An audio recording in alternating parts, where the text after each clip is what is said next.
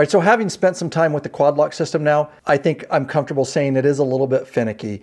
You do get better at it, but you just got to understand, this is a system with 4 tabs here, and the 4 tabs have to line up in here. Now, you generally know from experience just where to put this, but you've literally got to put it on there, feel for the tabs, get it lined, pressure, and then get it locked in. And I don't do that perfect every time.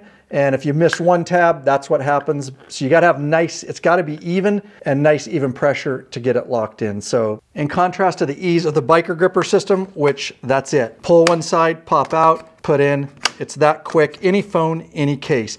That again is not falling out of there. 10 years, thousands and thousands of miles cross country, your phone staying in that boy with that 18 pounds grip strength. Even the crashes we've seen it go through, the phone stays in, but it's super easy to get in and out of the system.